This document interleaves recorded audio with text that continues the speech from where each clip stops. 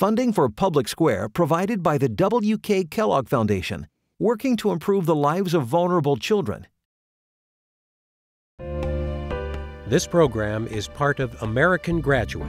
Let's make it happen. A public media initiative made possible by the Corporation for Public Broadcasting. And viewers like you. I was lost traditionally, mentally, everything. He taught me that, you know what, maybe you didn't have your parents, but you got somebody else that will love you and will care for you. I wish I should have listened to my parents. I wish I should have, because the thing that I did to try to go the easy way around, it really didn't work. Our society and the system at play is about criminalizing, especially men of color. I'm not getting his story in the history books. I'm not getting his story. I'm not getting his story. I'm getting a mythical set of values, and it perpetuates throughout our society, and it's faulty.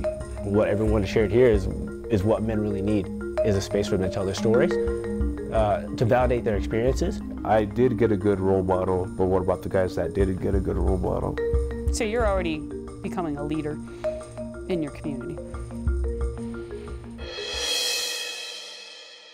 Welcome to Public Square, where civic dialogue takes center stage. We're really talking about transforming the ways that we have healthy relationships, where we communicate with each other. And the most important part, and I've heard it today, is that we stop and say that we value each other, right? That everybody in this circle has value, has knowledge, has skills, has passion, has the ability to create change, not just for themselves, but I want to take it to the next level, our entire society. Young people in New Mexico face many challenges, but that's particularly true for young men of color.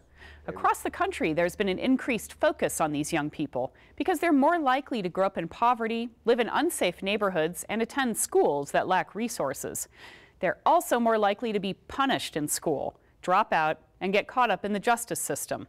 This can impact them and our communities for the rest of their lives. Many young men lack positive role models, especially if fathers are absent or not engaged. But these mentors can help them learn how to be good men and to be involved in their communities. So how do we help these young men find these role models and become the next generation of leaders? In this episode, we feature a group of young men of color who normally don't have primetime television exposure. It's a very personal and candid conversation with young men striving to overcome the obstacles they face. Joining them are the organizations dedicated to helping, as well as men who are in the process of becoming role models. Then we focus on solutions as we bring in community leaders working to improve the lives of young men of color. I think that the challenges that face young men of color are incalculable. What really got me in prison was having a role model, but at that time of growing up, our role models, we didn't really see the activities that they did to get the things that they got that we liked, that we admired. I feel bad because I admired the wrong people and for the wrong things. I think it's really important for young men to have role models. When I was 13 years old, I started working for this man. And I believe that if I wouldn't have not seen this man as a great role model for my life, I think I would not been outside in public. I mean, I've probably been in prison. I probably would have not been a college student. I probably would have even graduated high school.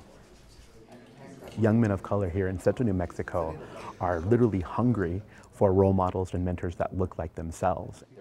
If we don't have role models, then there's going to be people in this world who aren't going to have that spark, that start, that inspiration to do things like cure diseases or do things like improve the system or become a leader, whether it be political or on a community scale.